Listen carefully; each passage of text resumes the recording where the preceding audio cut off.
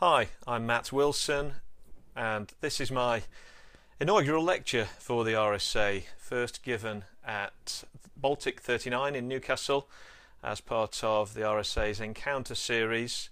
And the subject is Doing Good Better. What can happen when economic, environmental and social value intersect? And if you'd like to follow me on Twitter, my Twitter handle is Wilson FRSA. In July 2009, I got off the tube at Mansion House in the City of London. I was there to meet a very wealthy American banker to try to secure a large donation for the charity that I worked for at the time. And he was a nice guy, a lovely corner office in a shiny glass building overlooking St. Paul's Cathedral. I was there with my boss, and together we made the pitch. The donor wept. Real tears. So we knew it was a really great pitch. We were waiting for a really big donation. And then follow up, the donor essentially gave us a tip, or what in the business we called a tip, i.e. When a wealthy donor gives a lot less than they could, just as their way of saying, thanks for turning up and telling me your stories, but I'm not really interested. And then afterwards, I made a terrible mistake. I asked somebody what this guy's company actually did. I discovered that his business model was trading international derivatives, essentially reselling toxic debt. You know, the subprime mortgage bubble, etc. I learnt that his business was structured via a holding company in Luxembourg to minimize tax. Now, some fundraisers can do what they do without asking too many questions. But on this occasion, I was really bothered. It got under my skin, and I spoke to my boss about it, and he quoted back to me a phrase or a saying associated with William Booth, the founder of the Salvation Army. The saying goes like this: give me your dirty money and I'll wash it in the tears of widows and orphans. Wow. Well, that's one way to look at the wealth that is generated and then turned into philanthropy. But it bothered me, like I say, and I now hear that that firm in Mansion House is now into algorithmic trading, which as far as I can see is quite literally money for nothing. It's an entirely virtual activity with no other purpose than making the rich more wealthy by using powerful computers to anticipate micro movements in the financial markets. Anyway, I'm digressing. Just needless to say, I've never been invited back to meet that banker, and I'm no longer involved with that charity. Life has moved on, and this lecture explains why.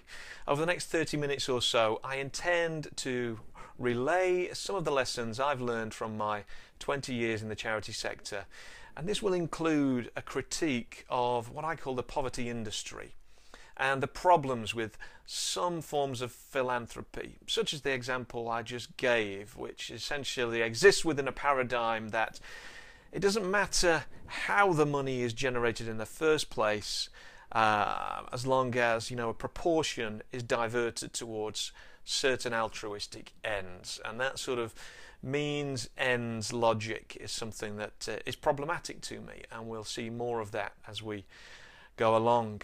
So this talk will be a game of two halves, really, although perhaps not two equal halves. I want to talk about how my approach to tackling social problems has evolved as I've encountered doing good that could be done much better, and that will also then lead to an overview of what I consider to be positive new developments happening at the intersection of charitable activity and corporate citizenship. I'm not claiming originality with the title of this talk. You will find a book available by the name Doing Good Better by a very able young Oxford scholar named Will MacAskill. Came out in 2015. I began using that phrase, doing good better, in 2011, but I must confess that even then I did borrow it from a friend of mine in Manchester, and I'm pretty sure that he borrowed it from a guy that we both know or are associated with, a guy in Atlanta, a legendary urban activist called Dr. Bob Lupton, and he writes extensively on this sort of thing, his most famous book being his 2011 book, Toxic Charity. So, with the disclaimers out of the way, on with the story. Now, even though I quite like to think of myself these days as something of a pragmatist, I think there still must be a bit of that highly idealistic 20-something still alive in me. And just to give you a bit of a window into those lofty youthful ideals, here's a picture of my neighbourhood circa 1997. I vividly remember the weekend that I moved into this street. It was the same weekend that Princess Diana died. For the preceding couple of years, together with a bunch of friends and some folks from local churches, I'd been making forays into this estate, a really deprived council estate on the south side of Manchester, and we'd ostensibly been there as volunteers to run kids and youth activities because there wasn't much else going on. We ultimately agreed that the transformation of this community, which we all agreed was a worthwhile project and a needed, a much necessary project, because the community was falling apart at the seams and seemed to require some external help, a lack of capacity within the local neighbourhood, people desperate to escape this place because of its highly entrenched problems. We agreed that it would be a long-term job. It wouldn't be achieved through our kind of yo-yo approach of in and out and in and out. We needed to become local. So we did a deal with the council to move into some previously derelict properties. And it was like the Wild West, because at the time the ward, the electoral ward we'd moved into, which we called Bench Hill, was number one on the indices of multiple deprivation. So this is going back to 1997. So that's number one out of 34,753 wards in Britain. And word began to get out, and we got all kinds of visitors, all kinds of people coming to check us out. We were graced with a visit from David Cameron. This was in the run-up to prior to him becoming Prime Minister, but he ascended to the leadership of the Tory party. This made the front pages because of the what these days would call the sort of photo bombing that appeared in the background. A local sort of youth that we knew decided he'd want to get a piece of the action. Now, I'd graduated in 1996 and was working in a small ad agency in Manchester, but was essentially moonlighting as a volunteer youth worker. And every day in our neighbourhood involved an incident. Greater Manchester Police described the young people we were working with as feral youth, another phrase that hit the headlines. But bit by bit, we were getting through to these young people. We were making progress. We were classic activists. It was all about the doing, which mostly meant reacting to whatever was kicking off on any given day. The most important lesson, therefore, which we learnt on the job, not from textbooks, was how to think. We needed to pause often, to reflect, and then to adjust our approach. And a working hypothesis emerged that poverty is as much relational as it is material. What I mean by that is it isn't just what you have or don't have financially that makes you poor. Clearly that is a very, very important measure of poverty. But it really matters who you know, who you're connected into within the wider world. And we didn't know it at the time, but this working hypothesis was essentially being shared on both sides of the Atlantic. We were on the same wavelength as a Harvard professor of the name of Robert Putnam, whose seminal book Bowling Alone, published in 2000, popularized this idea and gave it the label social capital, breaking it down into subcategories as well. What he calls bonding capital, which is the the kind of relationships people are referring to when they say this is a close-knit neighbourhood. And then bridging capital, which is the kind of relationship that exists across different types of communities. For instance, I may live in a poor neighbourhood, but may have, some friends who are in a more wealthy neighbourhood, or some family members, and that gives me access to, a world of employment that previously wasn't, I wasn't privileged to, etc. So bonding and bridging capital are part of this wider idea of social capital. And I began to learn how important it was to think critically about the good we were trying to do, to observe patterns rather than merely incidents, to start to notice themes rather than just unconnected happenings.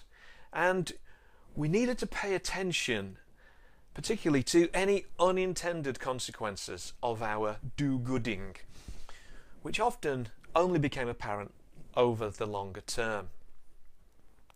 Now, much to our surprise, our little project began to multiply, spinning off what you might call sister projects. We, by this time, had begun to label the work. We'd called them Eden projects, although that did cause a little bit of confusion with the Great Big Garden Centre in Cornwall.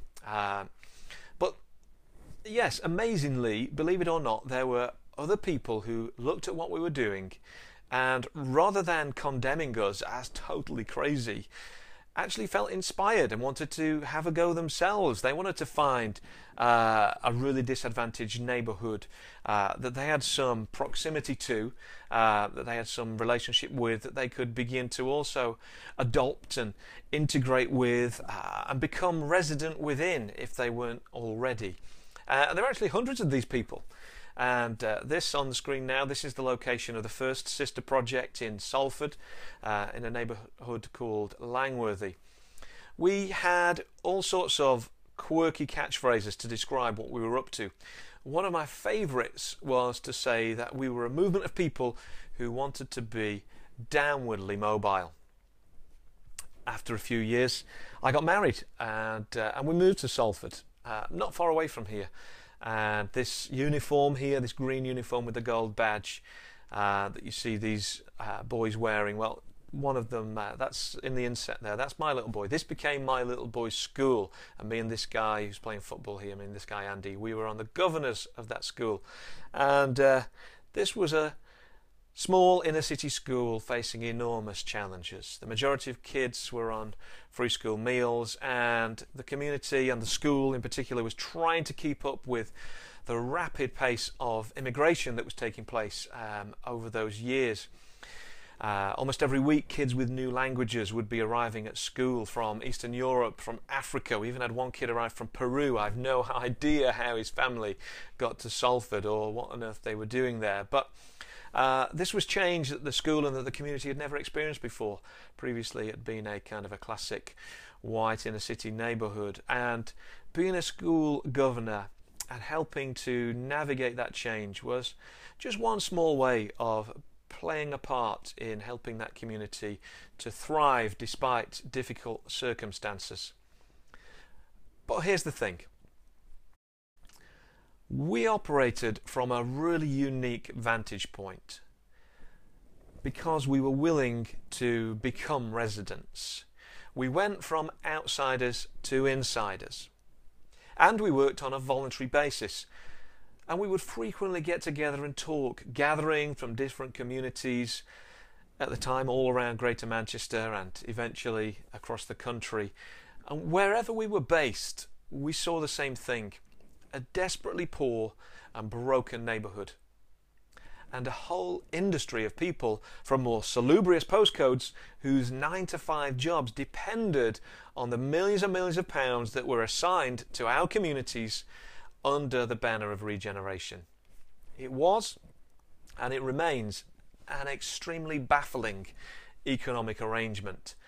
And it really begged the question, whose interest is it actually in to see genuine, permanent improvement in the lives of the residents of our communities?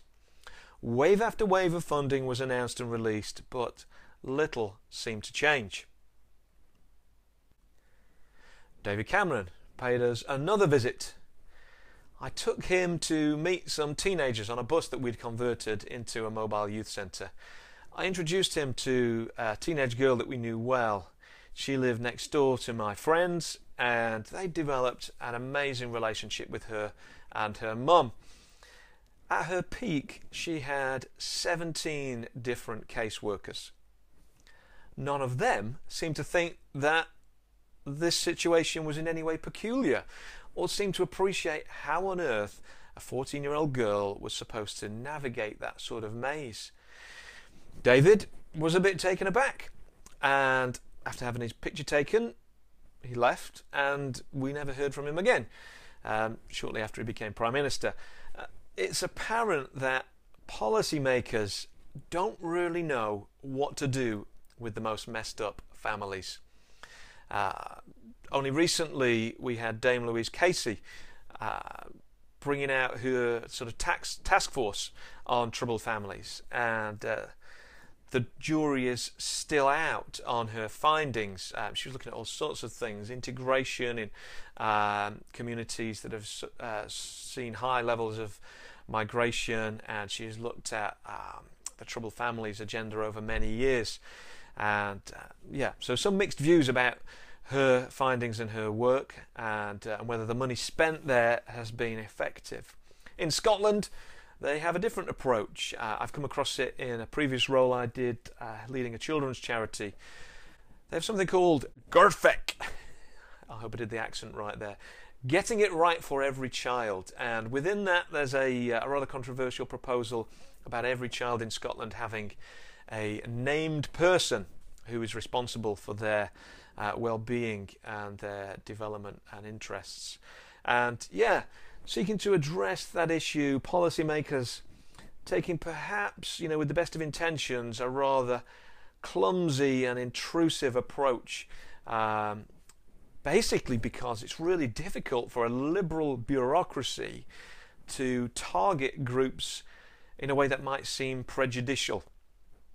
And so we create legislation that sweeps across the whole population, regardless of everybody, whether anyone needs this help or not. And so families who have no history of any challenges and are doing quite well, thank you, find themselves intruded upon by the state through things like the GERFEC named person proposal. Well, more than proposal, I believe it is now enacted in Scotland, and we shall see the results of it over time. Another example might be the recent DFE proposals, which include beginning to send Ofsted inspectors into Sunday schools to check for extremism. And again, I think we'd say, whoa, this is overreach. And just because we've had the Trojan horse scandal in Birmingham, and we've had the taking over of boards of governors in schools by rogue elements from, in that example, from the Muslim community, then we should treat all teaching establishments and all faith groups exactly the same and come up with these broad, sweeping proposals, which actually, the problem we're trying to address is actually very narrow and ought to be targeted more effectively. Now, I guess moving on, what I need to say, and perhaps I should have said at the beginning of this little section, was that many of the public sector partners I've worked with have been extremely dedicated and very sincere about their work. Although that needs the caveat as well, it's certainly not all of them, because I've also come across a lot of complacency and a lot of people just going through the motions. And I certainly can't throw stones, as somewhat ironically there came a point for me where I did give up my day job in that advertising agency to start working full-time for the benefit of the communities that our small but fast-growing network of projects was serving.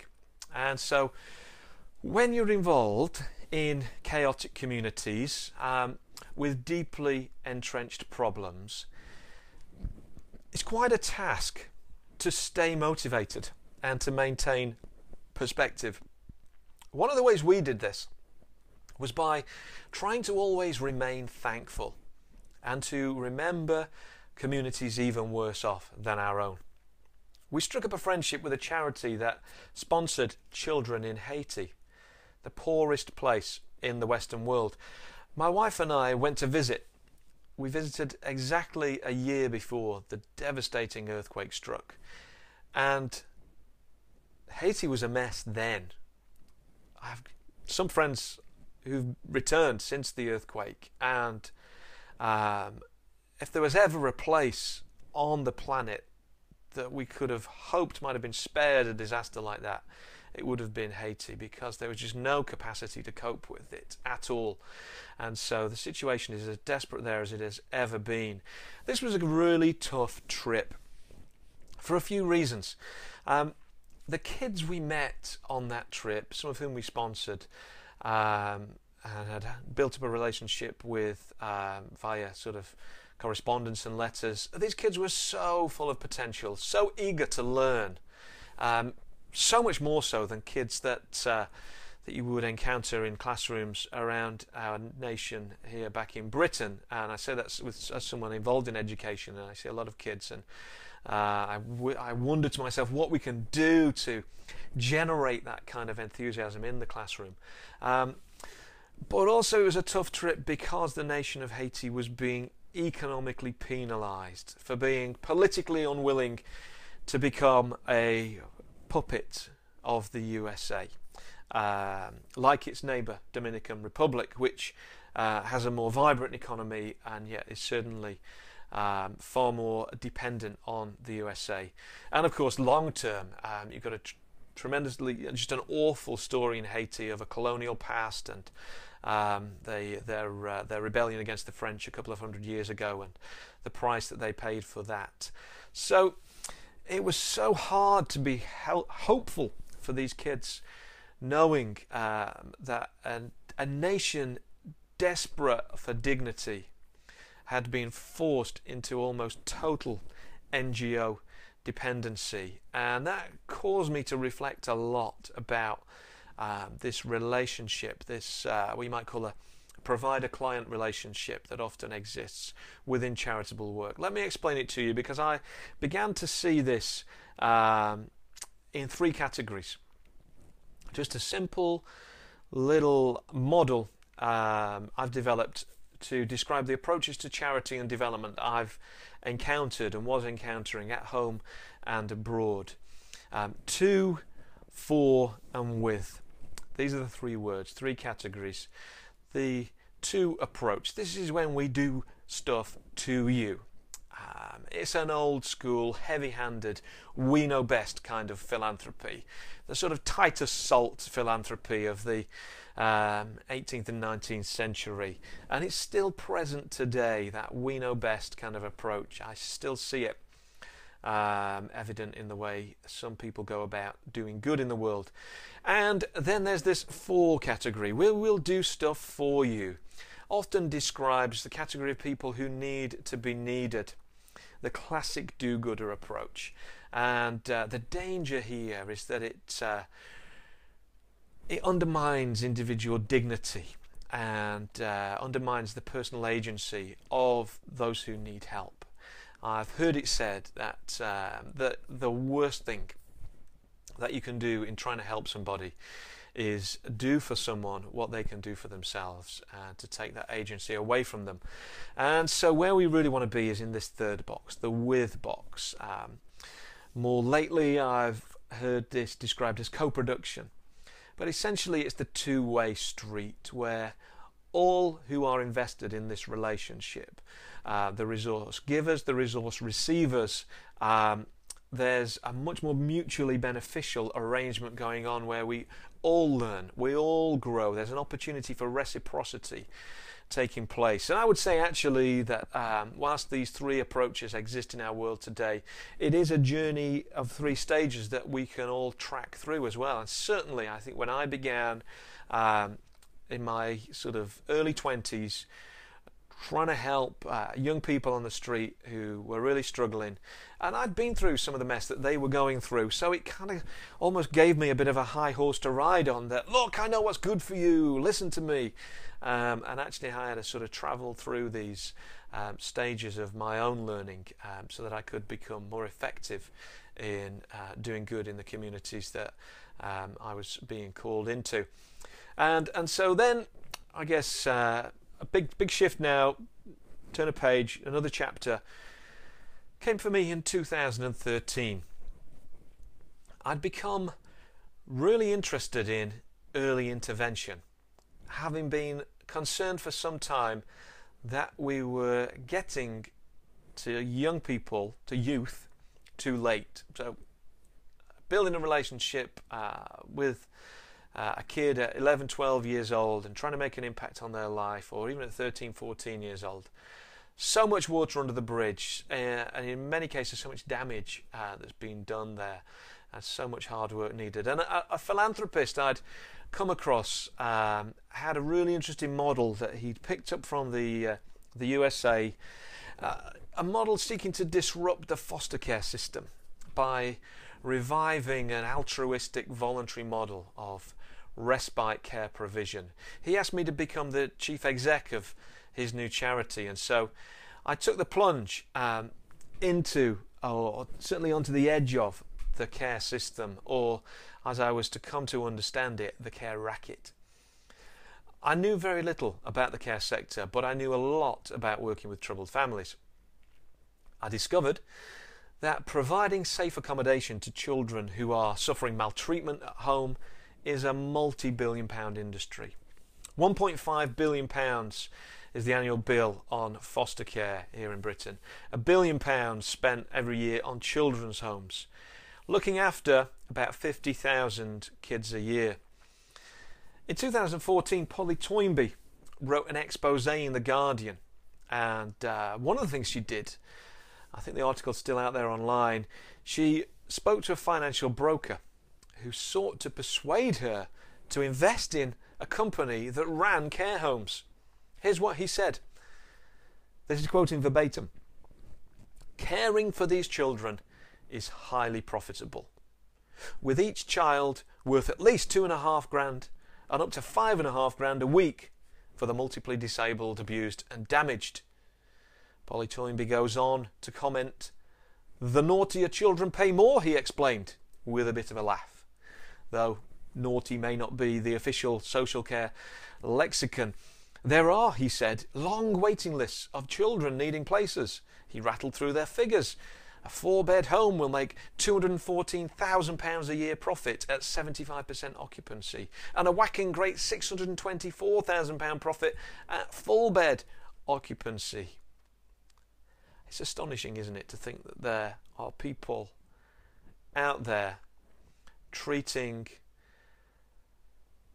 the care system, treating young people's lives as lucrative business opportunities. May not be surprising for you to know that G4S and Serco are amongst some of the biggest players in the children's home business.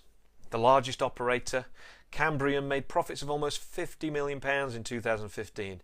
It's a PLC, but 43% owned by an American private equity firm.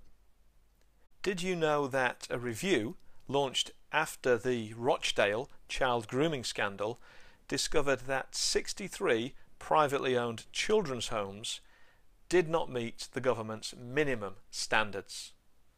Private companies and public contracts, minimum standards and maximum profits. Does it have to be this way? Let's focus in now, because over 20 years I've seen charitable and commercial interests beginning to collide.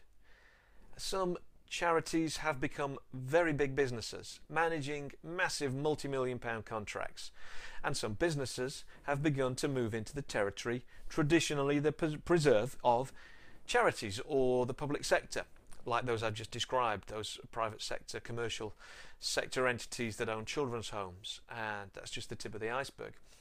My tenure as chief exec at Safe Families was the first time I'd led a charity that was in direct competition with the private sector.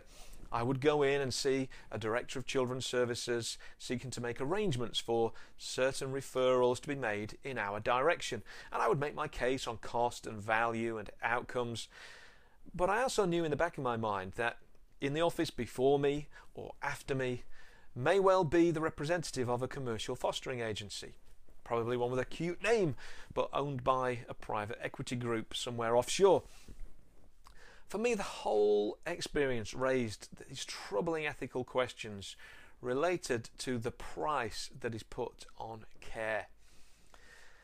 Again, I was faced with the issue of whose interests it might be in, or indeed might not be in, to actually see the situation remedied. Clearly, it is in the financial interests of some to see the care system perpetuated. There's no incentive to solve the problem. Now, what I don't want to do here is simply typecast the charitable entities as the good guys and the corporates as the baddies. In my experience, both can play either role. I continue to sit at this intersection now, and I'm retained by a couple of different charities at the moment, TLG, an education charity, and the YMCA, working in the area particularly of housing homeless young people. I do that under the banner of my consultancy, Good Labs.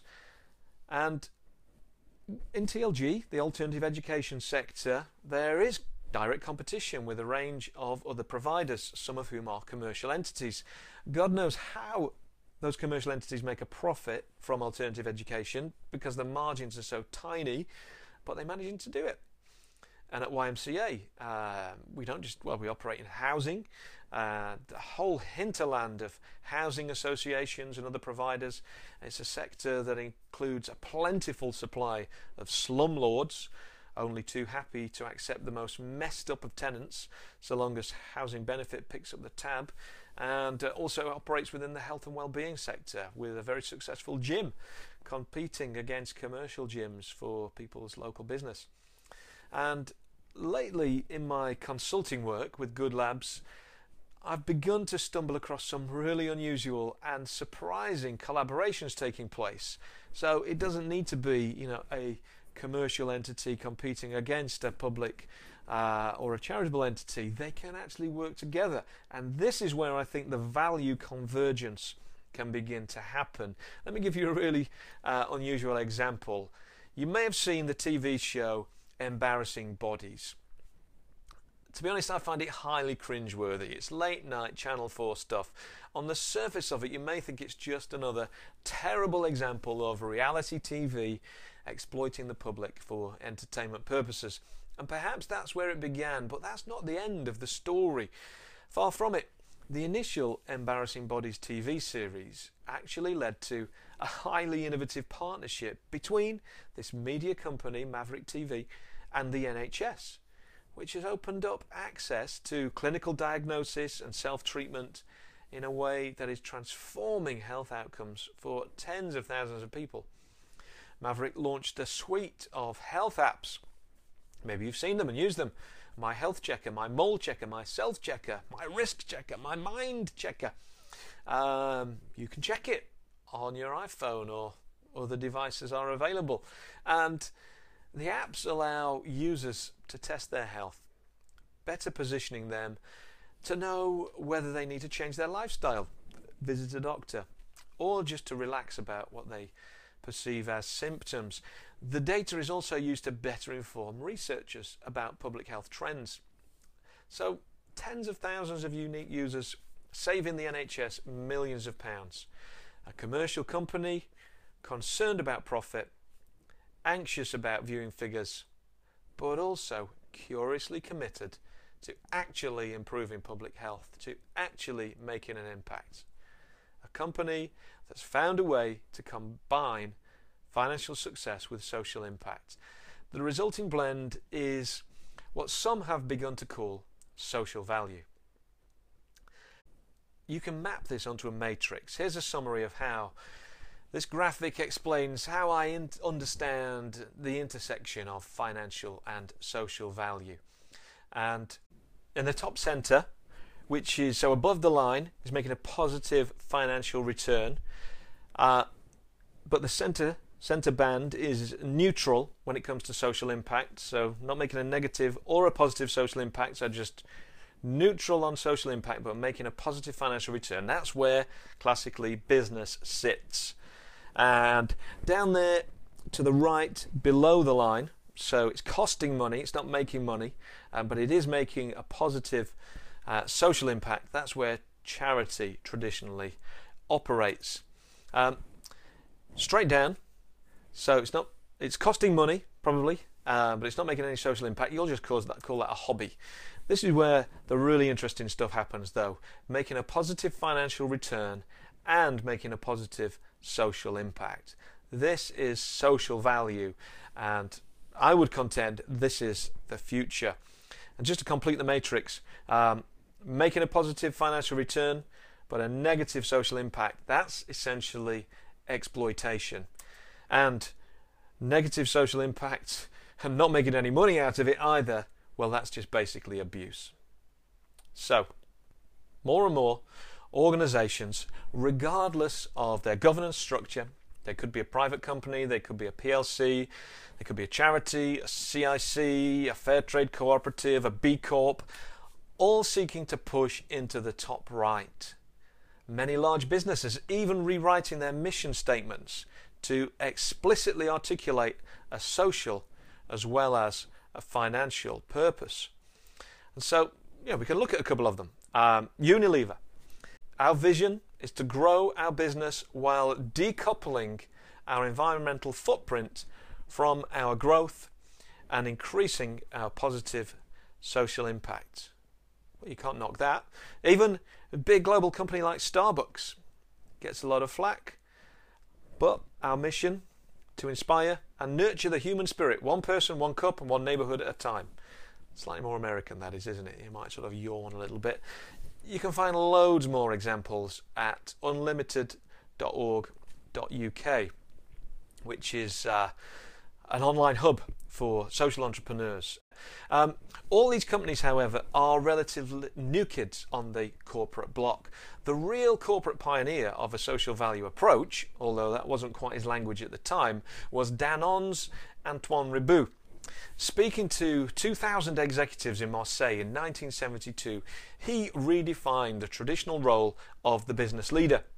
A proud Frenchman, he'd been deeply moved and motivated by the ideals of the May '68 protest movement. That had got under his skin, and he'd allowed those ideals to percolate into his thinking about the role of business within the life of a nation. He was the first to set out a vision for what he called a dual project, an equal commitment to business success and social progress. Now, it's fair to say that there wasn't an overnight stampede from other companies to follow Danone's example. It's often the story of innovation that it takes one to pioneer but another to popularise. And so enter a British entrepreneur and academic, John Elkington. Writing in 1994, he coined the phrase triple bottom line. And he made an extremely coherent and compelling argument for what can happen when economic, environment and social value intersect. What he called people, profit and planet. Following his work, we can begin to see the corporate sector starting to take environmental and social concerns seriously.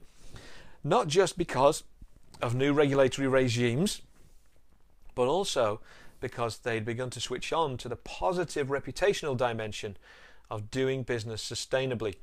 Shell were actually one of the first companies from the classically dirty industries to start taking this seriously. In 1998, Shell produced the world's first annual sustainability report, reporting voluntarily on their environmental performance. It's taken 20 years, but now this is becoming much more normative.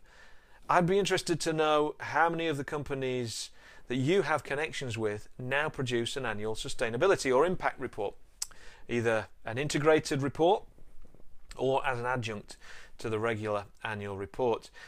It's worth pointing out that there are plenty of companies who seek to appear like they care about sustainability and social value issues, but the truth is far from it. So that's where we come across this phrase greenwashing, but I'm not going to get into that right now.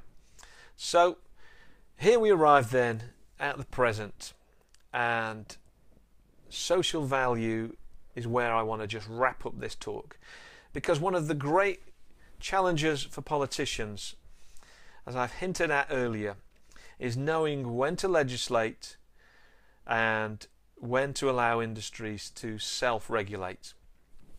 We've seen a good example of a law coming onto the statute book quite recently which attempts to walk that line. And so the Public Services Social Value Act came into force on the 31st of January 2013.